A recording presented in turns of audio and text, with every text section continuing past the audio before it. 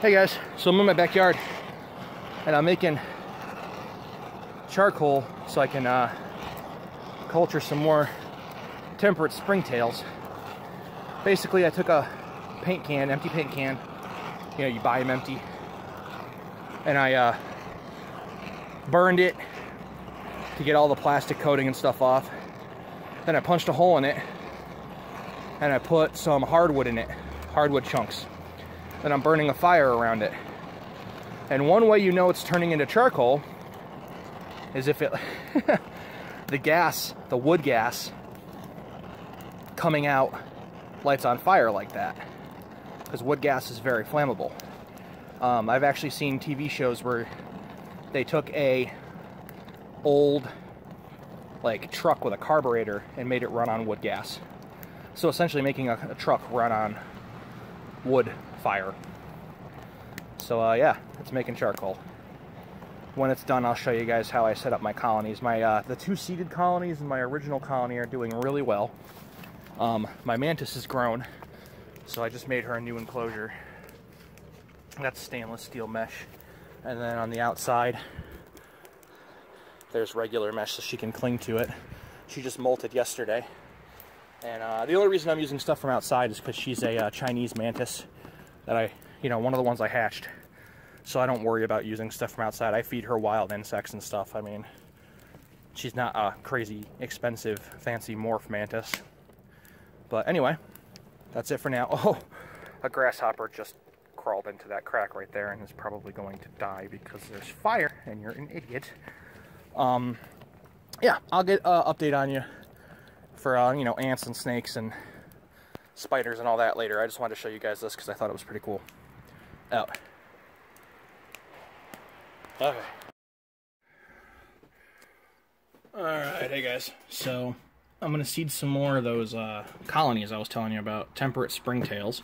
First off, here's my starter colony that I bought off of Amazon? eBay? I don't know, eBay. Now, 2 other colonies have already been seeded from this. And they're doing great. Keep in mind, too, I just took a bunch out of those yesterday. So I've got a container. I've got a lid that I punched a couple holes into. Most people don't punch holes. I do, because I find that I forget to open them and give them air. So that just gives them a little bit of ventilation. So I'm just pouring a little bit of just regular water. I have well water, so that's the only reason I'm using my water from my well.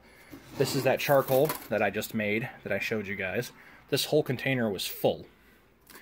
And once it becomes charcoal, it's, just charcoal. Like it's half the weight. It took all the liquid out of there. So what I'm going to do is just drop some chunks of charcoal in there. This is hardwood charcoal. I don't think it really matters if you do hardwood or softwood charcoal, but I did hardwood. I think this was maple or something. So I'm just putting a bunch of that in there. And then I have a big bag of nutritional yeast. This is what I've been feeding my colonies of springtails. And I just take a pinch of that, sprinkle it all in there so they've got plenty of food to start out. And now I'll just open my colony. Actually, you know what? I'm going to take a piece of that charcoal out of there because I need to leave room for the piece from here that I'm going to put in there. So, let's see. We'll dig down to the bottom here. We'll take this piece that's kind of crawling with springtails. We'll put them in there. We'll take one more piece that's kind of crawling with springtails. We'll put them in there. We'll close that out. Oh, that's the lid to this. This is the lid to this. Yeah. That's the lid to that. Close it off. And that is a temperate springtail colony. That's it. That's all you got to do. Since I've taken some out of these guys, I think I'll seed the next couple colonies with some from my secondary colonies, which you can see are doing quite well. Now keep in mind, I have dumped a whole bunch. I dumped a bunch in, oh, this is a new project, that's Jararium. I dumped a bunch in that enclosed terrarium up there. I'm getting ready to dump a bunch. I dumped a bunch in with my ants, who are moving yet again. They must have moved back to the other side. And I'm going to dump a bunch in with my tarantulas. But that's how you